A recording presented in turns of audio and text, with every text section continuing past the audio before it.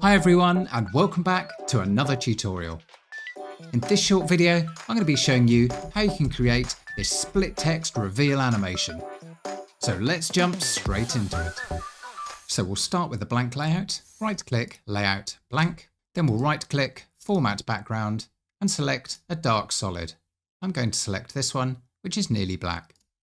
Click on the text box in the drawing section, click anywhere and type the words you want. I'm going to choose white and I'm going to choose the font Poppins, make it 60 point, bold and align it to the middle. Align center, arrange, align, middle. Now we want to cut the text into a top and bottom piece. I'll press Ctrl D to duplicate the slide. Then I'll add a rectangle by clicking in the drawing section and clicking on rectangle, drawing it anywhere and dragging it down. When you get halfway, you'll see the dashed lines appear. And these are smart guides to show you it's exactly halfway. Now I can select both of these, go to Shape Format, Merge Shapes and Subtract. And now we have our bottom half. Ctrl D again. Now we're going to add a rectangle and get the top half. Same again, select everything, Shape Format, Merge Shapes, Subtract. Ctrl X will cut. We'll go on to the next slide, Ctrl V and paste, and there's our text. And it's in two pieces, so we can animate exactly as we want. Now we'll add the line, and for this, I just want a 4-point white line, so I'll click on line, hold down Shift to keep it straight, drag it across as long as we want, change it to 4-point and white, then align it to the middle. Arrange, align, center, arrange, align, middle. That looks good. Now let's add the animation. So for the top part, we'll need to add a black box behind the text.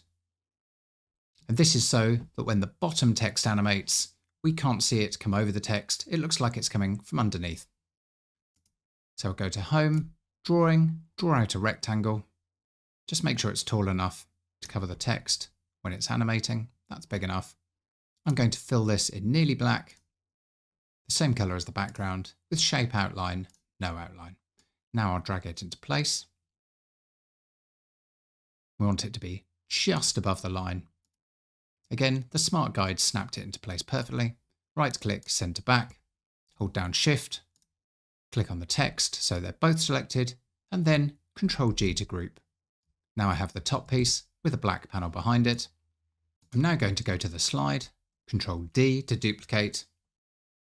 This slide 4 here is going to be the bottom part of the text revealing, and slide 3 is going to be the top part of the text revealing. So we'll go to slide 3, delete the bottom part, and I'm going to draw a black box here. Shape fill with the background colour, shape outline, no outline. Now you can drag the box up so it's just below the white line, and you can use the cursor keys for some fine pixel adjustment to get it exactly in the right place. Then you can click on the top, go to animations and choose float in. Nice. I want this to be 1.25 and happen after previous. So if we play that,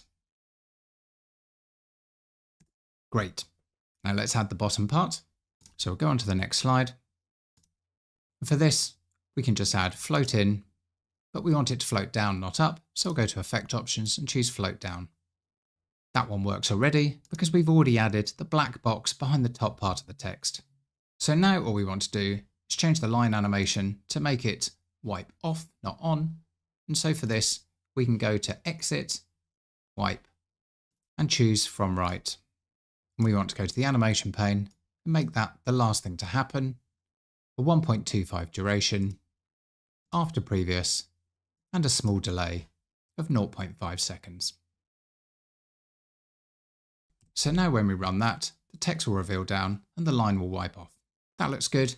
Finally, we just need to go to slide 3, transitions, set to advance after 0 seconds so it moves automatically to the next one, and we're done.